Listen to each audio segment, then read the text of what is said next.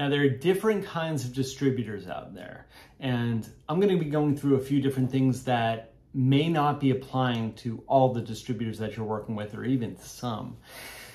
The breakdown is the distributors that are going to be doing the most amount of work are DSD jobbers. They're the boots on the ground guys that have their own warehousing space. They put the product into their vans or trucks. They drive to the stores. They sell the product in the store. Then they restock the product off the shelf. So they do the majority of that front end work, which is great. However, you're going to be paying for that on the margin end.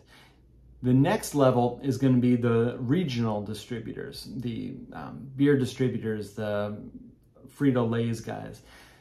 Those distributors, they're going to have a much more structured program where you're going to know where you're being shipped into, how it's going to be laid out in the warehouse, what to expect as far as IRI data or how they allocate sales reports. You're going to be filled in a little bit more, and they're going to be taking a smaller commission. However, they're not going to be doing maybe the merchandising or the sales. So you're going to have to hire another team for that, and their commission will, justify that. Next level is going to be more of a warehouse delivery operation, Unify, KHE, where they may have a sales team with a book of business that is bigger than a phone book, and their job is to really deliver what the retailer orders. So at the end of the day, you're going to be selling the product into Kroger, and they're going to want Unify to deliver the product. So you're going to have Unify pick up your product so that you can deliver it to Kroger through them. More of a warehouse and delivery operation. You may have to hire a merchandising team to make sure the product is displayed properly on the shelf. You may have to hire verification teams to go in and do private shopping to make sure that the product is priced right and that it's not sitting in a box in the back. But when we're talking about one of the larger delivery operations, or even working with a major retailer like Costco, Walmart, Target, there's a lot of stipulations that they have in their agreements that you're going to want to be aware of before you get to that level. One of the examples is if you're shipping a product to them and you have an overage, or you have more product on the pallet than they're expecting. They're going to be charging you a fee for that, and they may even charge you to ship it back to them. So you're going to want to be aware of the overage charges, as well as what happens if the purchase order is canceled.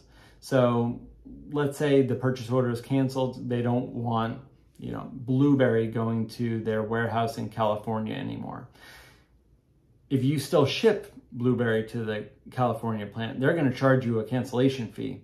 And again, you may be on the hook for shipping the product back.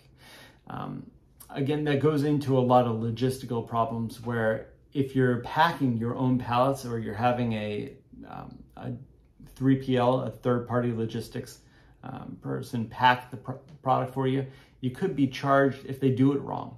If there's a wrong pack, or if they allocate the wrong size boxes that the retailer hasn't specified, or if the product doesn't fit on the shelf because it was rebagged and that wasn't in the negotiation. You need to be aware of all of that before you get to that point, because that's going to be in that agreement. Next one is going to be what happens if you have a product that gets recalled. If you have a bad battery, if you have salmonella in the chicken that gets shipped to you. So you're going to want to know ahead of time what that looks like and how much it's going to cost you, where the fees are hiding in that agreement.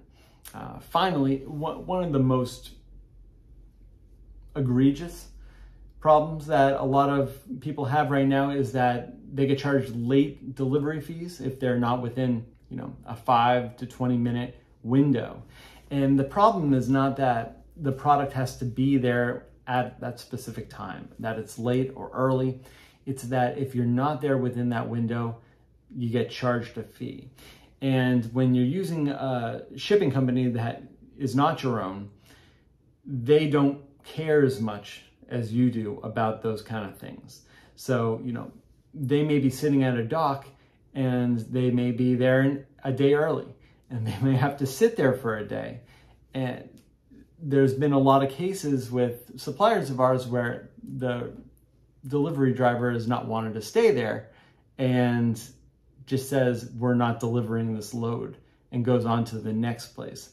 You get charged a late fee, your product goes God knows where, and you're responsible for that.